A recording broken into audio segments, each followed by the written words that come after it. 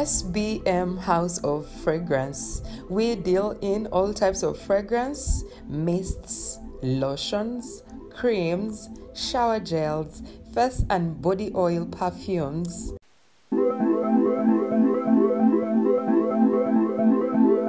Contact us on 07043 00645 or 078 599 1435. We deliver to your place of convenience.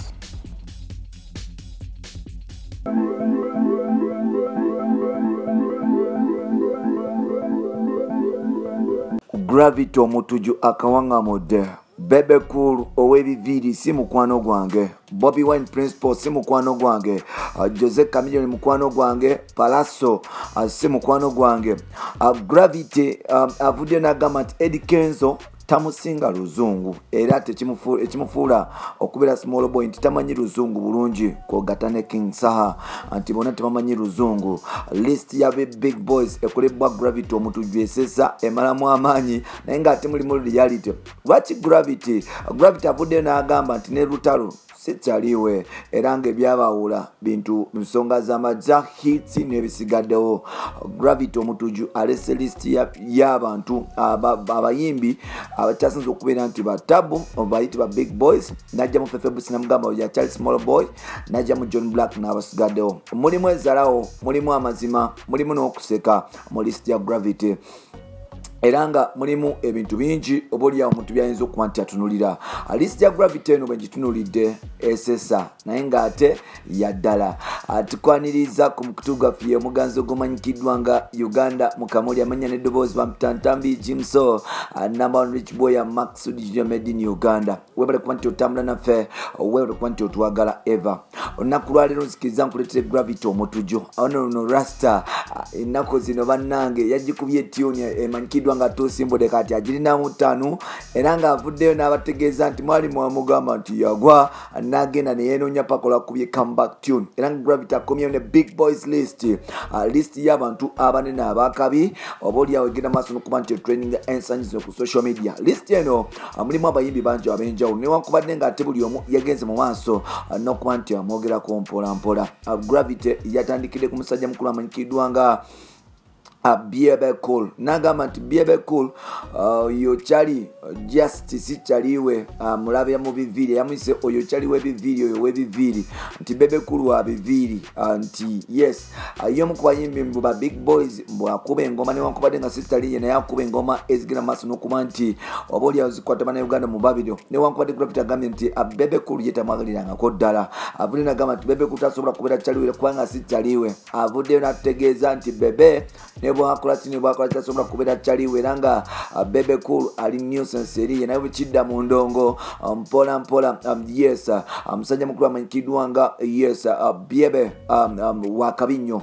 Gravity omutuju avuddeyo n'ategeeza nti mubamu ku balisi y'aba big boys abayimbi abakyasinza okubeera ab'ettabu mu Uganda nga balina industry balina impact y'amanyi gye bataddeko ku industry ya Uganda. Musajja mukulu amanyikiddwa nga His Excellency the Ghetto Gladiator era n'avudde n'agamba nti era sikyaliwe.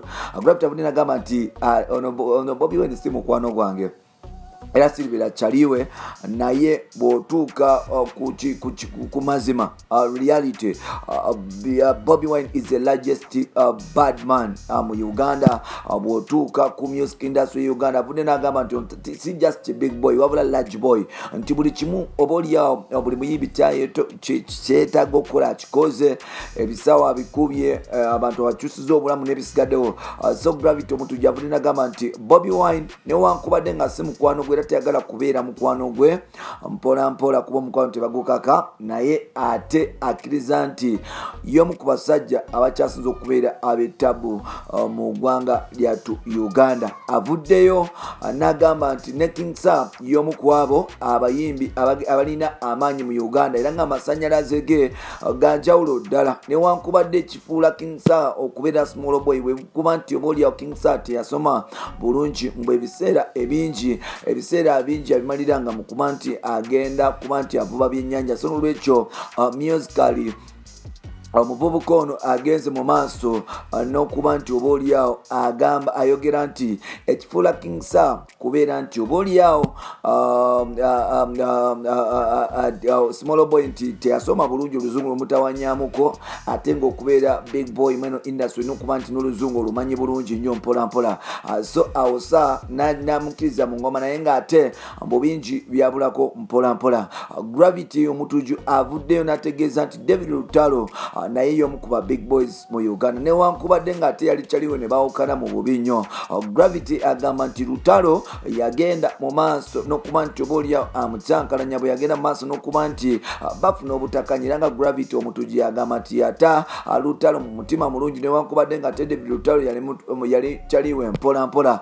Gravity omutuju nno avudde jjukira nti bakola oluyimba Mane bonna oluyimba olukirabika ne lwavaako problem mwe nkusuubira okwange simanyi oba bye bituufu so n'olwekyo Gravity avudde n'agamba nti David Lutalo mpolampola yali badde nti y'omu ku ba big boy newankubadde ng'ate si kyaliwe mpolampola. Gravity avuddeyo n'agamba nti Kenzo is a big boy naye ate kitawanya Kenzo nti mbu butasoma mbu Kenzo tiyasoma bulungi era nga avudde n'agamba nti Kenzo oluzungu lumutawanya nti bw'omuteekawo ne bayimirira emabbali n'emabbali erudda n'erudda ne bagamba nti Gravity Kenzo mutandika okuba nti mwogera oluzungu awo no kiyitirira nti Gravity ayinza okutwala Kenzo speed newankubadde ng'ate omuvubuka Kenzo mu ndongo w'amaanyi nnyo.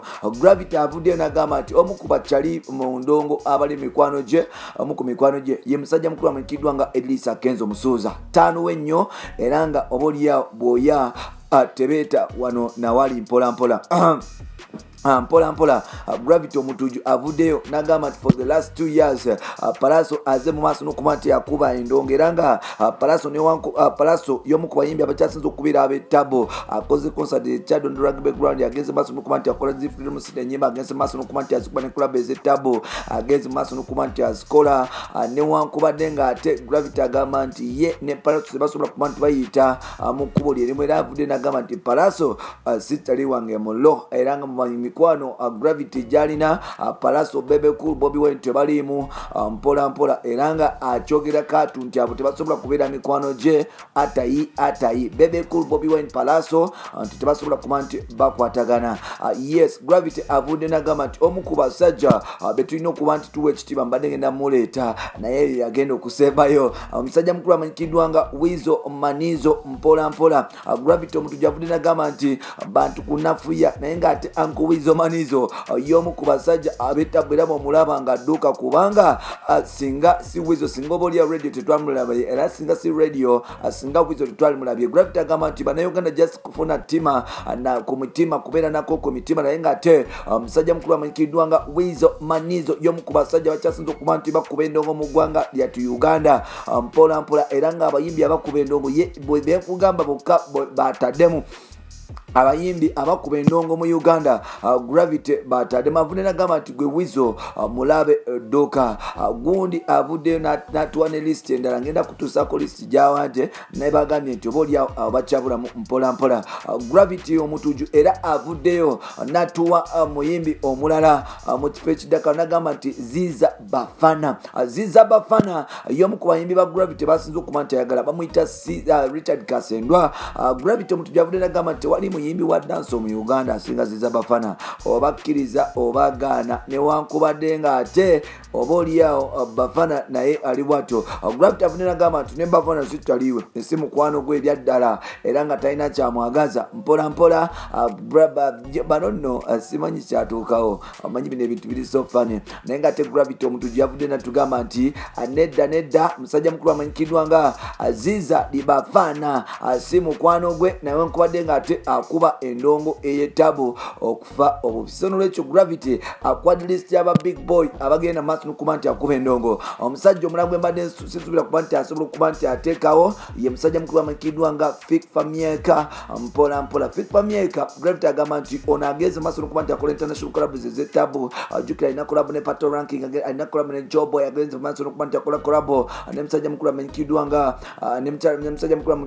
Harmonize akoze collab ate nga nga yagenda maaso n'okuba nti asettinga president asennyinga abavubuka mpolampola n'okuba nti buli alesa omutindo musical mpolampola ogwetabu. So Gravity omuntu gyavudde n'agamba nti Fikwa Maika y'omu ku bayimbi oba oliawo abetabu Uganda bino kuba nti ewa ekitiibwa.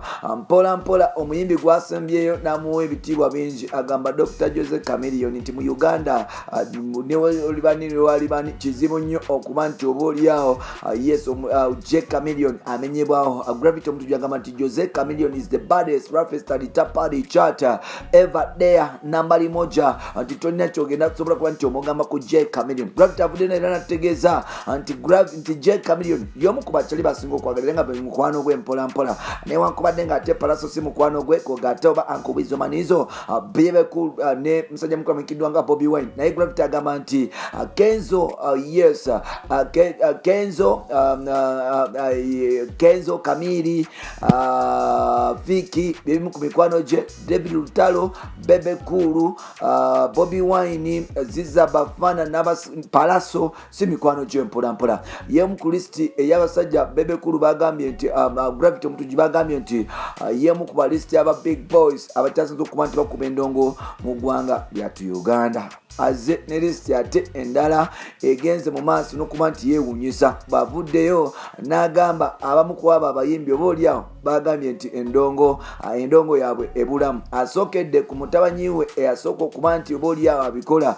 Mutabanyi we si mulala bamuyita Fefe Busi. Gravity yalina Fefe Busi mu Trouble Table era nga Gravity oba oliawo abantu babadde bagamba nti Fefe Busi ye true competitor wa musajja mukulu amanyikiddwa nga Gravity omutuju. Gravity omutuju avudde n'agamba nti Fefe Busi tanaba kuba nti akuba ndongo okunyikira Uganda. So n'olwekyo alina okuba nti akola ennyo okuba nti yegatta mu list y'aba big boy era nga oba oliawo Fefe Busi tanaba kuba nti atuuka mpolampola kubaira mu list y'aba big boy newankubadde nga ate agenda maaso n'okuba nti agirira mpolampola Gravity nga avuddewo ategeezezza omuyimbi omulala qualifyinga kubeera nti ajja mu list y'aba big boy era omuyimbi ono bamuyita John Black. Newankubadde nga John Black yakola Airbus concert yagenda maaso n'okuba nti ekuba wali ku Freedom City nejjamu omuntu. Gravity omuntu gyavudde n'agamba nti John Black akyali toto tanaba kuba nti akuba ndongo era nga Gravity omuntu avuddeyo n'atugamba nti yes John Black tagwanira taqualifyinga yadde kuba nti yenyigira mu list y'aba big boy oba ku list y'abantu abakuba endongo mu Uganda nti oyo akyali laana era nga mubovaayo n'ogamba nti John Black akubira ddala endongo oyo oba omusibako obusibi. Agamba tabitegeera mpolampola byakola era nga musajja mukulu amanyikiddwa nga Gravity John Black bw'atyo bamugye ku list era nga omuntu omulala gwesembyawo gwajje ku list oba oliawo ebyaddala. Avuddeyo n'agamba nti King Michael agenda nga agamba nti muyimbi wa dance osimanya Dancehall King.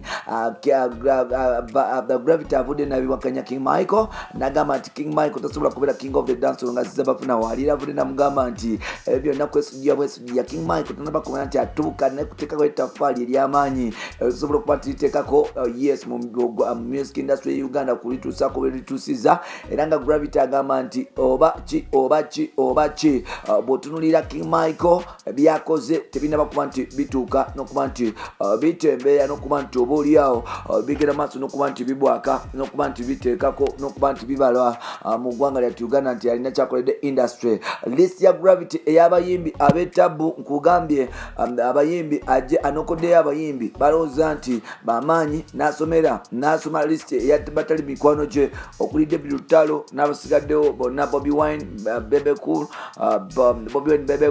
musajja mukulu amanyikiddwa nga Palaso n'abasigaddewo mpolampola. Mwebale kuba nti mutambulira fo mukutugulu mu Uganda Mukamooli bampita Ntambi Jimso. SBM House of Fragrance. We deal in all types of fragrance, mists, lotions, creams, shower gels, face and body oil perfumes.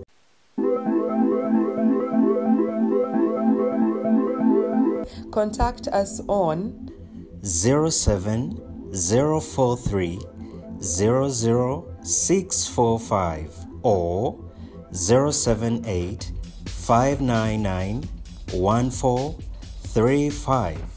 We deliver to your place of convenience.